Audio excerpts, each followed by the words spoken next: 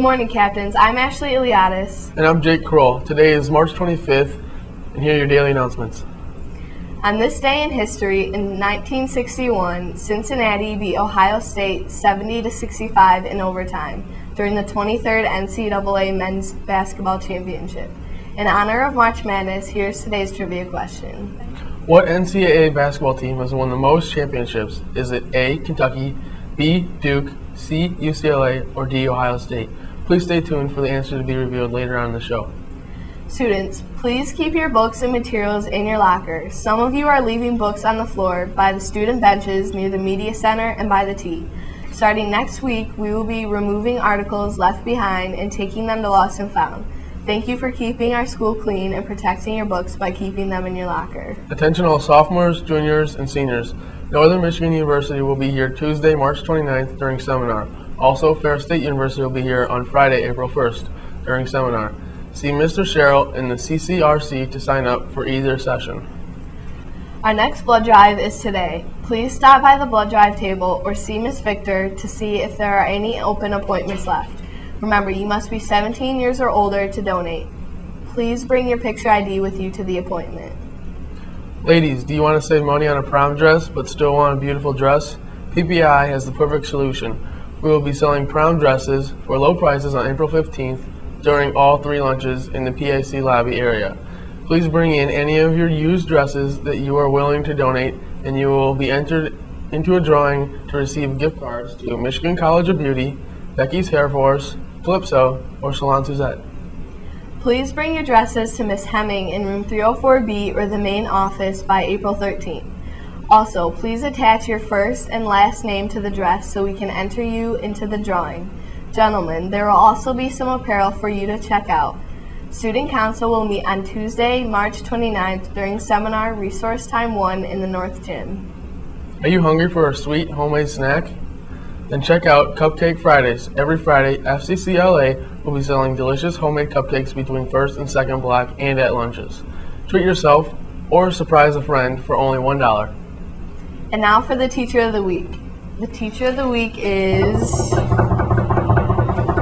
Mr. Malley in room 510. Please call down to room 304A by the end of seminar to claim your prize.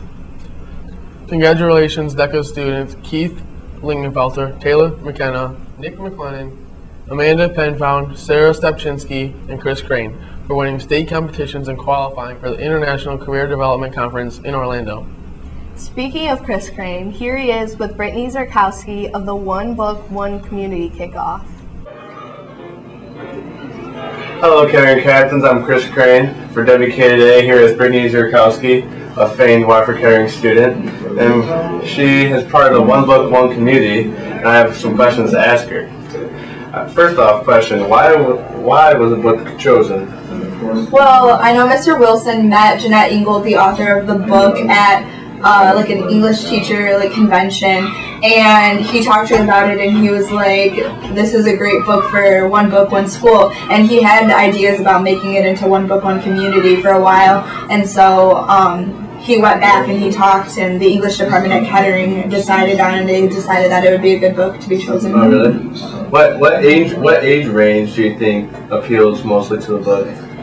Well, it's definitely upper middle school and through lower high school, but I read the book personally, and it actually, from 5th grade on, and even adults can read it.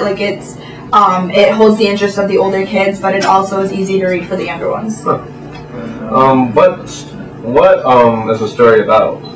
It's about Maggie Chen, a high school junior. Her father is killed in a hit-and-run accident, and he was a journalist for the Seattle Herald, and she actually is interning there this summer, and because she's always wanted to follow in his footsteps, and she basically discovers this story that might have something to do with corrupt politicians and with her father's death, that it might actually be a murder, and so that's it's the mystery of her going through that story and finding out about her father's life and herself. Wow, sounds like a good read. It is. Well, thank you, Brittany. Back to you. Currently, our school is hosting a can tab drive for the Ronald McDonald House. We will be collecting the metal tabs off the cans until April 12th. There will be collection bags hanging around the school, so please donate. We are also having a clothing drive for the Grace Centers of Hope from now until April 12th.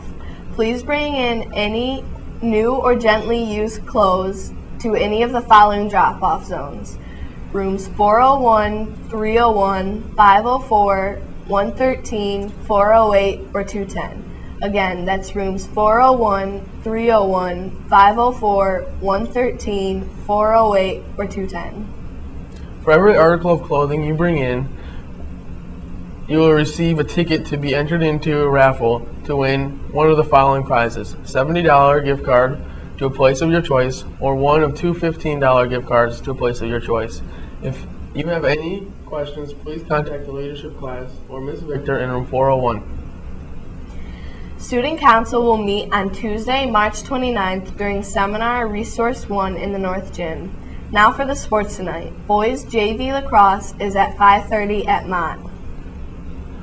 Girls varsity lacrosse is at 6:30 at Plymouth Salem, and boys varsity lacrosse is at 7 at Mott.